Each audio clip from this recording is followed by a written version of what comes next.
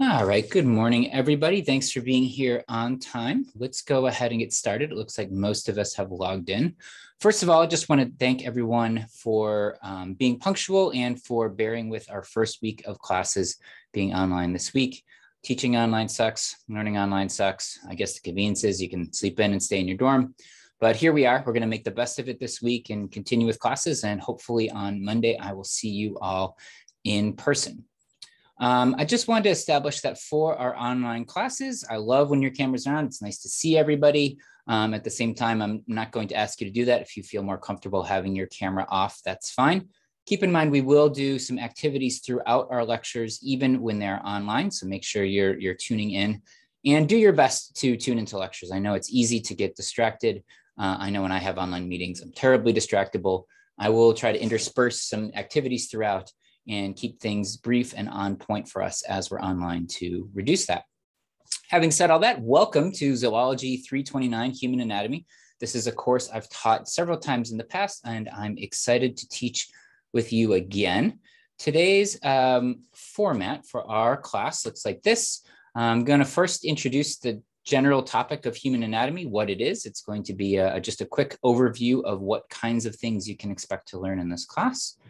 And then I'm going to just share a little bit about myself so you know where I'm coming from and what I'm bringing to our classroom. And then I will orient you to our class structure where you can find resources, how things will work, what your textbook is like, and that kind of thing. And then we have just a couple reminders and we'll get everyone on your way.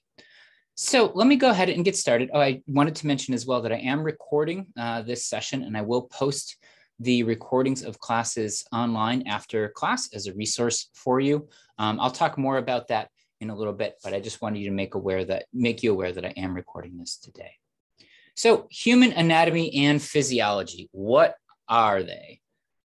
Anatomy is the science of our body's structures and the relationships among structures. So we can think of anatomy, and physiology is the science of body functions and the integration of body functions and specifically how they work to maintain a constant internal environment or homeostasis.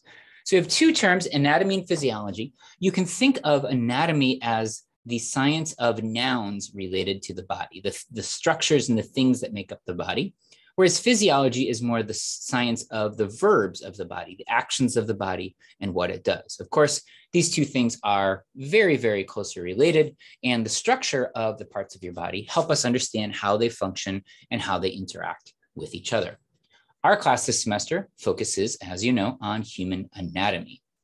So anatomy comes from the Greek meaning literally translating as cutting up. So what we know about the human body generally comes from dissecting cadavers and learning about how all of the pieces are connected. And we'll do some of that in lab.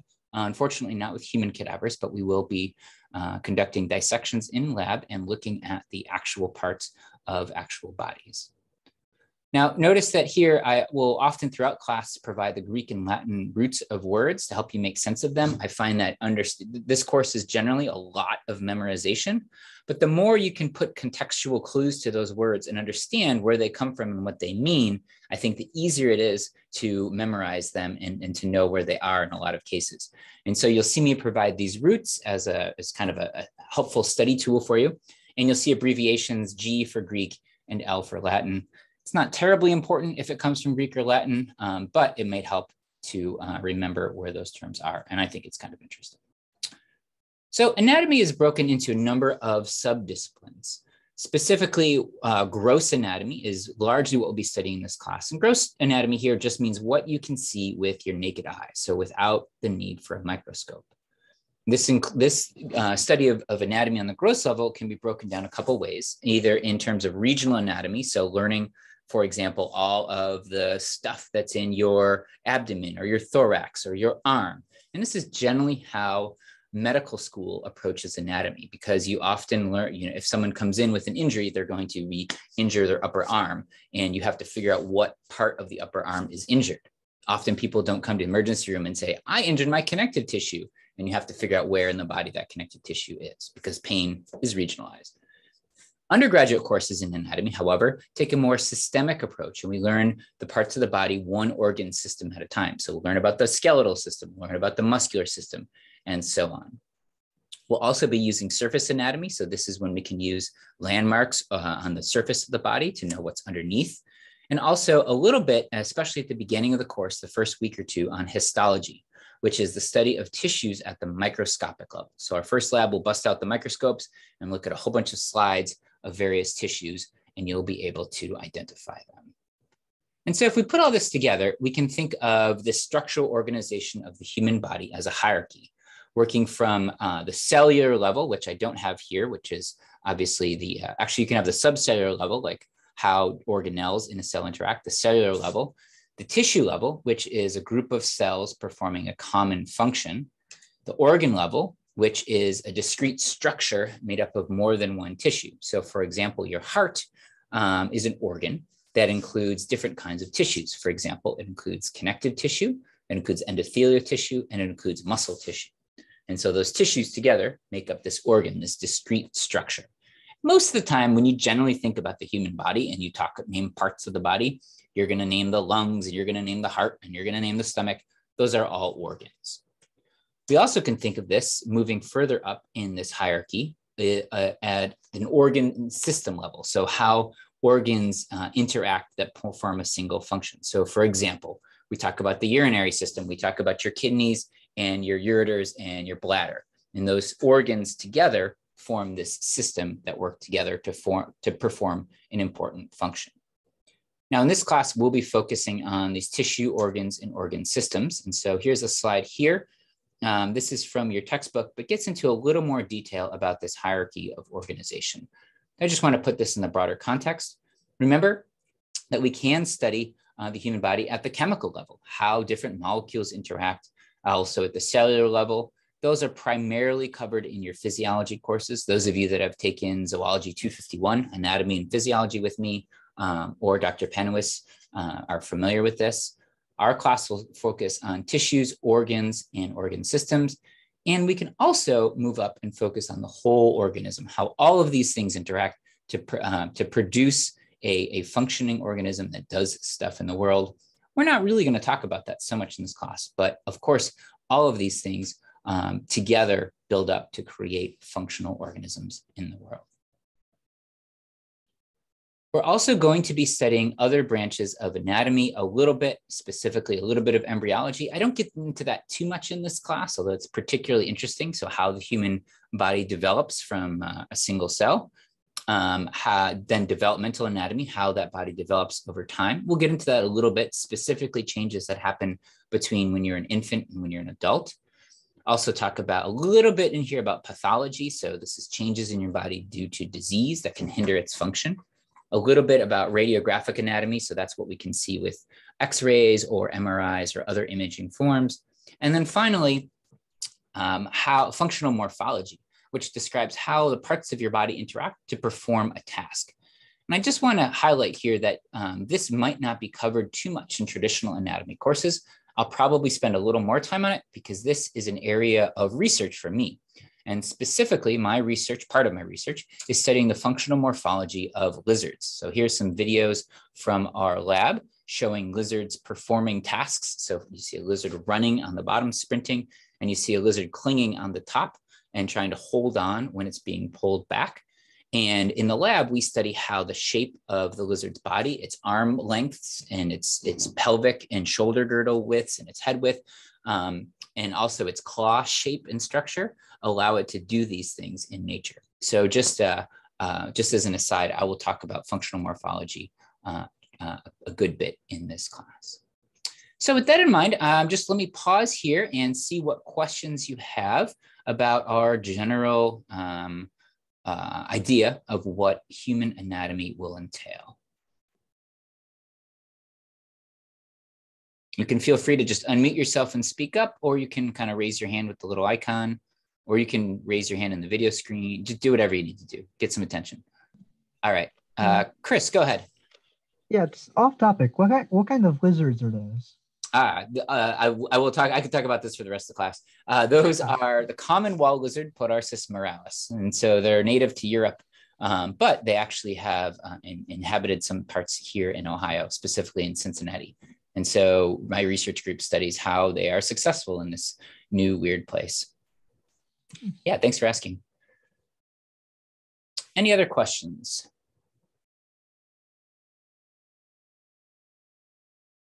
All right, I just want to give a brief overview of how the class will be structured and what we'll study again.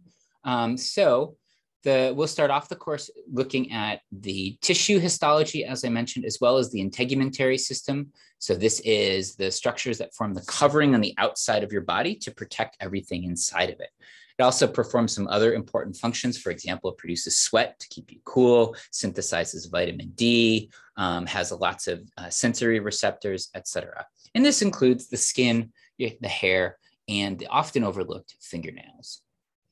Of course, we'll look at the skeletal system, which protects and supports the body organs and provides a framework for movement for your muscles, essentially provides lever arms for your muscles to allow you to move. Also, bones are a very active tissue. You'll learn about this in class, but they produce blood cells, they produce immune cells, they store minerals, they do all kinds of really cool stuff. We'll cover the muscular system, which provides for manipulation and movement of both the internal and external environment. So it allows you to move through space, walk across your room, but also provides a mechanism by which food can move down your esophagus and through your digestive system, for example. In the first month or so of the class, we'll be covering the integumentary, skeletal, and muscular system. So this will take us through about mid-February, and I'll talk more about the course schedule in just a minute here.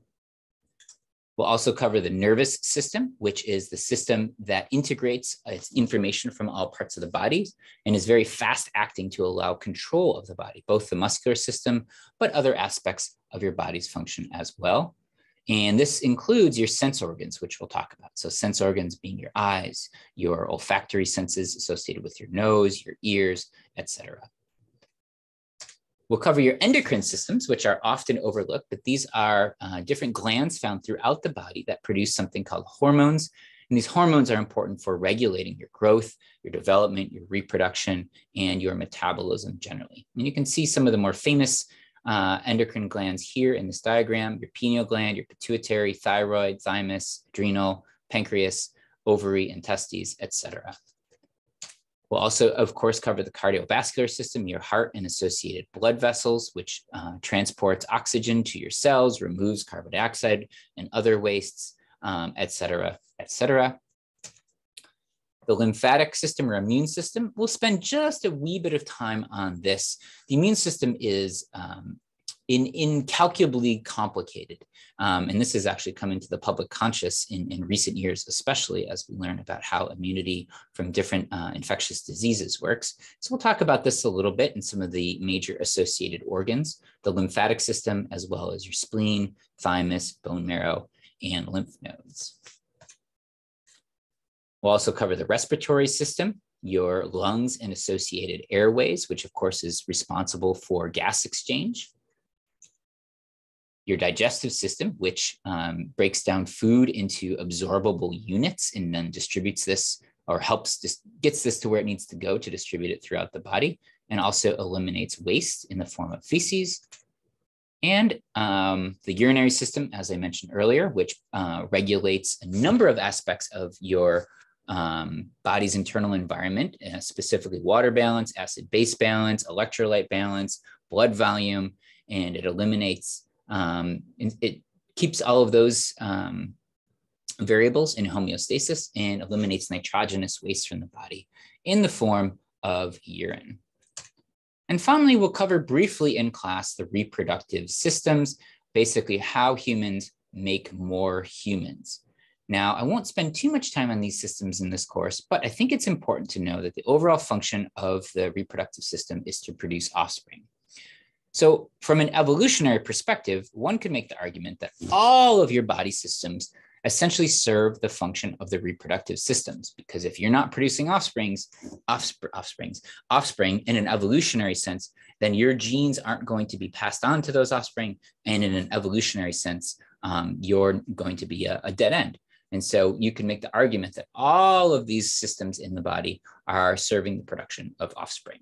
Of course, there's other ways to contribute to subsequent generations of humans through co-parenting and alloparenting and all of these kinds of things. But in a strictly genetic sense, all of these systems are focused on allowing you to pass your genes on to the next generation. So just to summarize what I've talked about from here, our class is going to take a systemic approach to anatomy, mostly focusing on gross anatomy, but we'll also learn some histology, some embryology, and some developmental and functional anatomy along the way. And we'll cover all of the systems that I just went through. Now, to cover these systems, we need to master some basic terms to help keep us oriented when we're talking about the body and how all of these parts are related to each other and where they are in position to each other. And we will get to this in our class on Friday. So that's where we'll pick up on Friday. And that is all I have for my quick introduction to what anatomy is and how we're going to tackle it this semester. Let me pause here and see what questions you have before I offer a quick introduction of myself.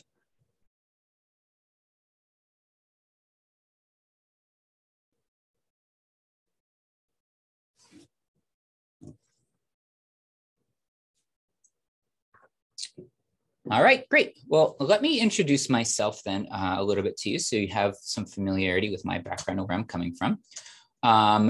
As a kid, I loved animals. Here's a picture of me from, I don't know, somewhere in the early 90s, based on the shorts with a couple water snakes wrapped around my neck. I don't know why I was doing that, but there I was. When I was in my 20s, I taught high school for a number of years in Denver, Colorado, where I lived, and I actually conducted some field projects with snakes in urban parks in Denver with my students there. It was great. And then in 2011, I moved to Iowa, where I completed my PhD. And specifically, I studied populations of garter snakes in the Sierra Nevada mountains of Northern California. And we examined aspects of their physiology and their behavior and how that related to how they adapt to different environments. It was very fun. I enjoyed myself a great deal, a lot of hard work too. After I completed my PhD there at Iowa State, I then took a 2-year, what's called a postdoc position, which is a position you get kind of after you finish your PhD, but before you become a professor. And I had the good fortune of receiving a fellowship to study in France for 2 years, where I studied the common wall lizard, the same species I showed you earlier, and that's here in Ohio by coincidence. And I had a great time doing that with a great team of folks you see here. That is us at the top of our mountain research station. Pretty nice view there. And then here at Ohio Wesleyan, this is my 3rd year here, and my research focus includes salamanders. And there you see a couple of students in the research lab that have conducted salamander work this past year at the Krause Preserve, one of OU's sites. Very cool work we're doing there. We're completing a mark recapture study where you catch salamanders, measure them, collect various data, and then you let them go, and then you can catch them again. And they're individually marked so you can see how salamanders are growing, how they're moving, and how they're surviving. We also study a little bit of snakes here at Ohio Wesleyan along the Delaware Run right on campus. And of course, urban lizards that I mentioned earlier. Here's a picture of us in Cincinnati from this past summer. Fantastic team of students there. If this is something you might be interested in, feel free to drop me a line and I'd be happy to talk to you about it. And if you want to know more about it, we have a very cool lab website right here. It's glare, glare-ou.wixsite.com. Check it out. It has links to cool pictures from us over the summer and some of the research we're doing. So just a little bit about my background. I think it's helpful for you to be familiar with who I am and where I'm coming from. And now let's talk about the class. So this is an upper division course in human anatomy. Those of you that have taken classes with me before, specifically anatomy and physiology with me or Dr. Panuis, I want to just start off by saying right here that this is a step up from that. This class is more intense, moves at a quicker pace, and I will provide every structure possible and offer every support I can to help you succeed in this class. Be aware though, especially those of you just coming off of 251 from the fall, for example, that this class is definitely a step up. Having said that, anyone who was in the class with me last fall, I know you're ready for it. So I feel confident. I am the instructor, Dr. Eric Gangloff. Preferred pronouns he, him. Feel free to call me Dr. Gangloff. Professor Gangloff is fine. My office, where I am right now, is in the Science Center, room 331. The best way to contact me undoubtedly is over email. I put it here, but it's also in the syllabus, of course. And also in the syllabus are my student hours. These are sometimes called office hours, basically a time when I'm available for you to drop in for questions, to ask, to clarify things, etc. I do these hours in the lab room. That way, if you have questions about our models or what we're doing or anything like that, all those resources are right there. It's also a bigger room. If you want to come and just use the space, hang out and study, and just know that I'm there. If you have questions, you're welcome to do that. And that's every Monday from noon to 2 p.m. Also happy to meet with you in other hours or anytime my door is open. Feel free to pop in and say hi, ask questions. Students that have taken this and my other course before in their evaluations, that one of the questions is like, what advice do you have for future students in this class? Every semester students write, go to office hours, it helps a lot. And actually, that was definitely true in the fall semester as well. So I want to encourage you to take advantage of that. That's just a quick overview. Actually, let me give you one more slide here. The course does have a required book. It is the Human Anatomy 9th edition by Marieb, Brady, and Malat. The book is a really good resource. We will read it a lot. And I'm also very specific and intentional about reading assignments. I will say read this section to this section, and that will be directly what we cover in lecture. I'm not going to give you just say, okay, go read the first 5 chapters. Good luck. I'm intentional about it, and it is required. You will need this to be successful in the course. It's available at the bookstore, online. You guys know where to buy books. I have a copy, should be available at the library for a short-term loan. If you need a copy, talk to me. And importantly, the 8th edition or even the 7th have basically the same information. If you want to get an older edition, save yourself some money, that's fine. The only difference will be that the page numbers will be a little bit off, but I will assign the readings. I'll tell you like what sections to read. So you should be able to figure it out without any trouble. So yeah, if it's easier, cheaper to get the older edition, you can find it wherever you can find used books, then go for it. There is information about this on the syllabus that we'll talk about here in just a second. So the next bit I have planned is will require you to log into Blackboard, and I'm just going to walk you through the course structure. However, I will again pause here, see what questions you have about what we're doing before we do that. So I'll pause here. As I'm pausing here, go ahead and log into Blackboard, and I'll walk you through a few things that you need to find in there. Any questions as you're doing that? I'm seeing a lot of familiar faces and names on the class list here. That's fun.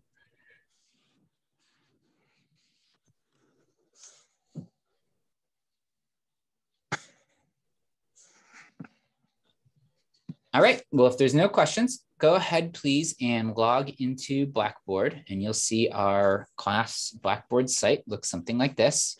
What I'd like you to do is go ahead and find the syllabus, and you can see or link to it there, Human Anatomy Syllabus. It's a PDF file. Go ahead and go to Blackboard and open that up. I'm going to launch a poll that you can complete when you're ready to move on. So the idea here is I just want to make sure everyone has this ready to go before we move on. So just go ahead and answer any of the questions. It doesn't matter which one you answer. They're all the same. I just was feeling goofy. And I can't have a poll with just one question. So there you go.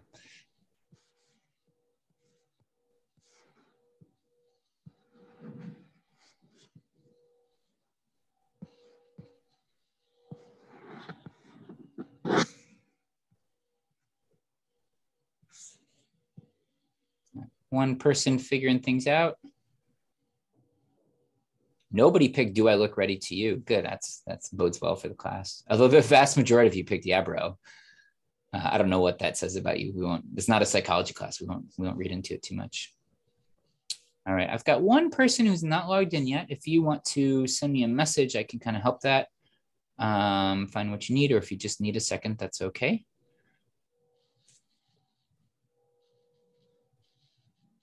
Good. All right. I'm going to end the poll. Don't want to share the results. So now that you've got that pulled up, you have a document that looks like this. your human anatomy syllabus. One of your assignments for Friday will be to read through this carefully. And on Friday, we're going to have a class Kahoot about the syllabus. I'm going to ask questions and just give you a chance to kind of debrief it a little bit. So just want to make sure everyone has this. Please do read through it. It will take you 10, 15 minutes, but it does have a lot of important information. Also lays out expectations for attendance, details of how you'll be graded, tentative course schedule, and all kinds of good stuff in there. So take a look at that, and we will review it in a little more detail on Friday after you've had a chance to go over it. Our next step here is to go back to Blackboard, and we are going to look at your class programs. So those of you who have had me as an instructor before, this is very familiar. Those of you who I haven't had the pleasure of having in class before, this is new. I want to make sure you get it. So go back to Blackboard and go ahead and open up the class program for January 14th. And then I will launch a poll. You can let me know when you're ready.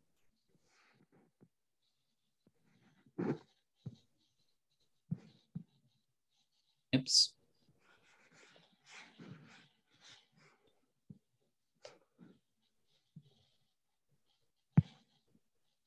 Oh, here we go. All right. You can go ahead and just answer this poll when you have your class program for Friday pulled up.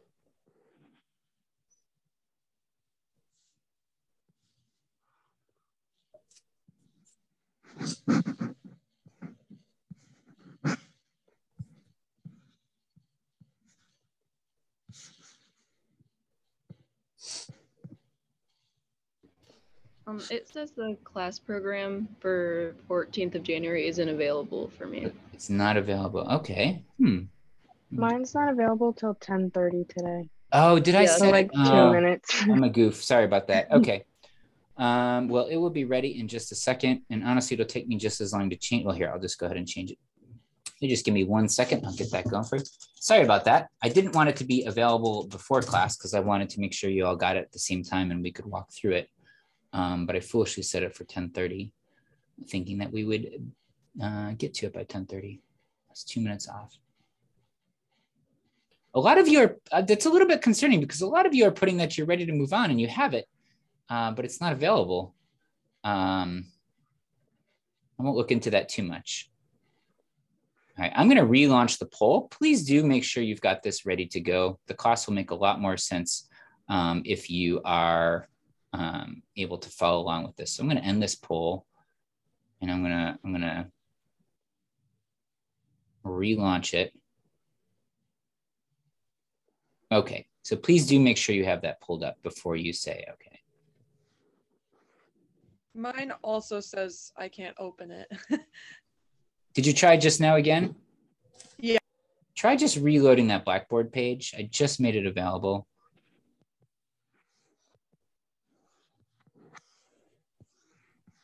Yeah, I had to log out and re-log in, so that'll probably help. Oh, sorry about that. I don't know why that's the case, but. It worked for me just now. Okay, good, good. Thank you so much. And I see a question coming in the chat here.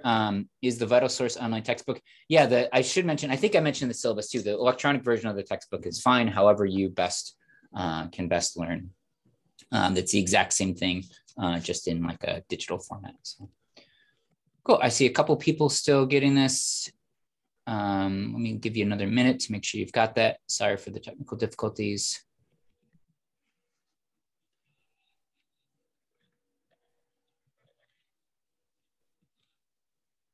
All right, everyone's got the class program. So class programs are essential to this course. What I've done here is I'm trying to set things up to be as focused and intentional, as organized as possible. And to do this, for every single class, you have what I call a class program. And it outlines what readings, surveys, videos, excuse me, other assignments you have for the next class. Also serves as a place for me to put announcements and reminders and everything like that. So let's just walk through this real quick.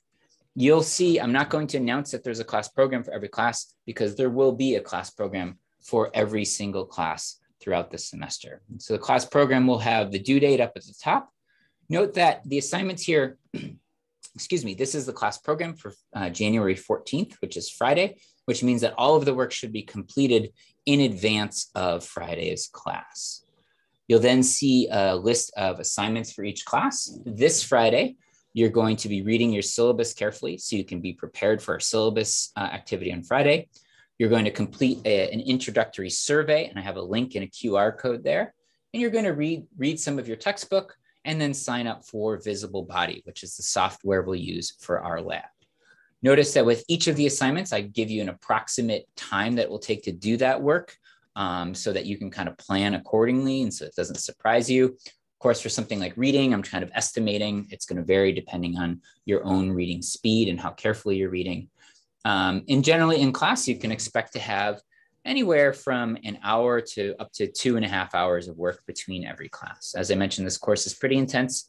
There's a lot associated with it. Generally, your program will be pretty light between Mondays and Wednesdays because you have lab on Tuesdays. And so I know that you're dedicating a lot of time to that.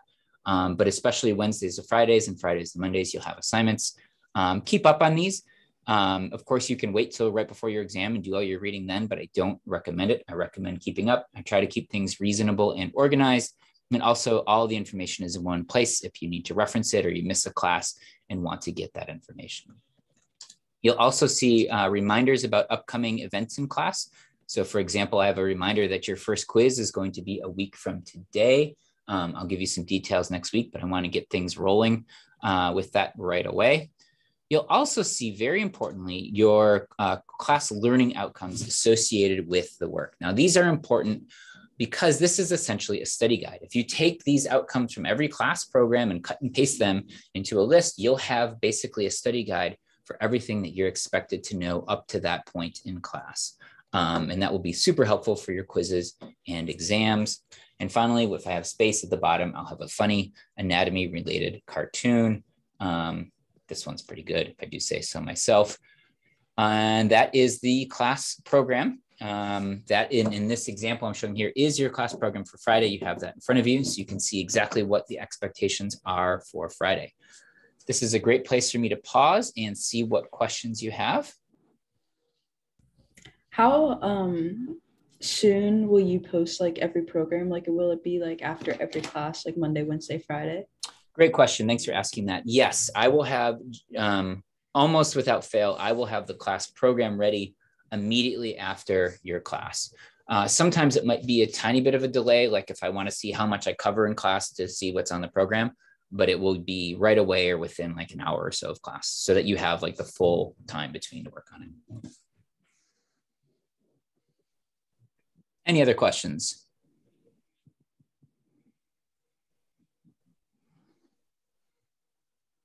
Great.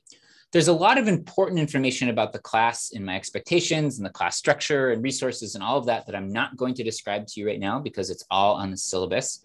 And I'm intentionally not going to sit here and just read the syllabus to you because you can all do that and you'll do that for Friday. So with that in mind, don't forget we meet again Friday online. So we will follow the same link.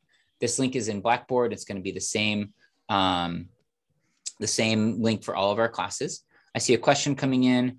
The quiz will cover content of Friday through Wednesday, actually today through Wednesday. The quiz you have a week from today will cover everything we talked about today in terms of anatomy, general ideas, through what we cover Friday, Monday, and Wednesday in class. So with that, go ahead and see your class program for your assignments for Friday.